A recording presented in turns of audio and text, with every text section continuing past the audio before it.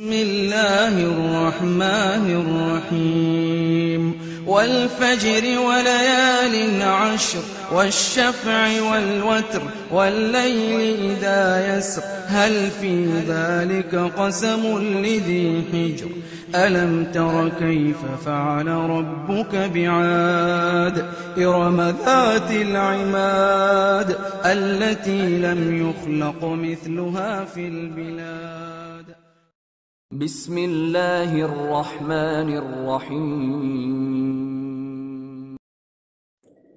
ওয়ালাইকুম আসসালাম রহমতুল্লাহি ওয়া বারাকাতুহু। জি ভাই, আপনি বলেছেন যে অনেকেই মোবাইলে গেম খেলে, তো এই গেম খেলার বিধানটা কি, এর ভিত্তি কতটুকু রয়েছে ইসলামিক শরিয়ায়? আলহামদুলিল্লাহ, ওয়াসসালাতু ওয়াসসালামু আলা রাসূলিল্লাহ নবিয়ানা মুহাম্মদ ওয়া আলা আলিহি ওয়া সাহবিহি আজমাইন। মুমিন বান্দা যদি প্রকৃত অর্থে চিন্তা করত তাকে কেন সৃষ্টি করা হয়েছে, তাহলে এই গেম টেম খেলার সময় থাকতো না তার হাতে। তো যা হোক, মোবাইলের যে গেমগুলি, এগুলি বেশিরভাগ ফটো, মানুষের ছবি, জীবজন্তুর ছবি দ্বারা রয়েছে, সাজগোজ করা রয়েছে। এক কথায় ফটো মোটো ছাড়া, মূর্তি ইত্যাদির ফটো ছাড়া গেম তো হয়ই না, যা দেখছি আমি। আমার জানা মতে এগুলি গর্হিত কাজ,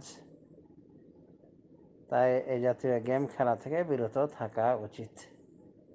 এবং এগুলি এমন একটা খেলা যার মাধ্যমে না কোনো ফায়দা আসে, না কোনো শিক্ষণীয় বিষয় এখান থেকে পাওয়া যায়। পক্ষান্তরে ছেলে মেয়েদের গেমগুলিও বিধর্মীরা এমনভাবে সাজিয়েছে সেখানে কি অনেক গর্হিত কাজ হয়ে থাকে।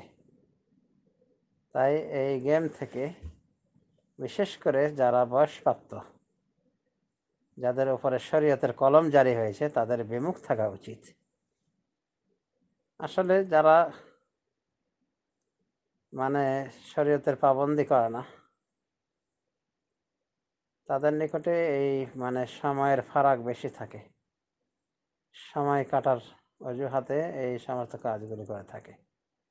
তো যাই হোক, এই গেম টেম, এ সমস্ত খেলাধুলায় নিজেকে মত্ত না রেখে দিন দুনিয়ার উপকারী বিষয়ে আমাদের সময়কে ব্যয় করা উচিত। আর ভালো কাজে ব্যয় করার অনেক ক্ষেত্র রয়েছে। অবসর টাইম ওয়াজ নসিহত শোনা যেতে পারে, ভালো ভালো ভালো আলেমের ভালো ভালো বই পুস্তক দেখা যেতে পারে, সেটা বই কিতাব আকারে হোক অথবা মিডিয়ার মাধ্যমে আপলোড করা বই কিতাব থেকে হোক। এক কথায় ফায়দাজনক, উপকারে আসে মুসলিম ব্যক্তির ইহকালীন পরকালীন, এই জাতীয় কাজে তার ব্যস্ত থাকা উচিত। মহান রব্বুল আলামিন মুমিনদের পরিচয় বলছেন, আগে বলছেন কদ আফলাহাল মুমিনুন, মুমিনগণ সফল হয়ে গিয়েছে বা মুমিনরা সফল হবে। এরপরে মুমিনদের পরিচয় আল্লাহ বলছেন আল্লাযীনা হুম ফি সালাতিহিম খাশিউন, মুমিন হলো তারাই যারা নিজেদের সালাতে কি বিনয়ী থাকে। এরপরে বলছেন ওয়াল্লাযীনা হুম আনিল লাগওয়ি মুরিদুন, এবং যারা কি হয় বেহুদা অনর্থক কাজকর্ম থেকে বিমুখ থাকে, অহেতুক কাজ যেগুলি তার কোনো ফায়দা দেবে না, বেহুদা কাজ থেকে তারা কি বিমুখ থাকে। এটা সাচ্চা মুমিনের পরিচয়, সফলকাম মুমিনের পরিচয়, জান্নাতুল ফেরদাউস অধিকারী মুমিনের পরিচয়, যে তারা বেহুদা কাজ থেকে, অনর্থক কাজকর্ম থেকে বিরত থাকে, এই জাতীয় খেলাধুলা থেকে, গর্হিত কাজকর্ম থেকে।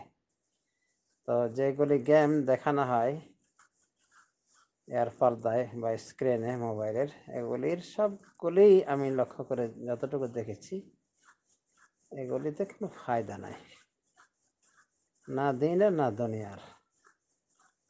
অযথা টাইমকে নষ্ট করা হয়, যেটা একজন মুমিনের জন্য মোটেও শোভনীয় নয়। আল্লাহ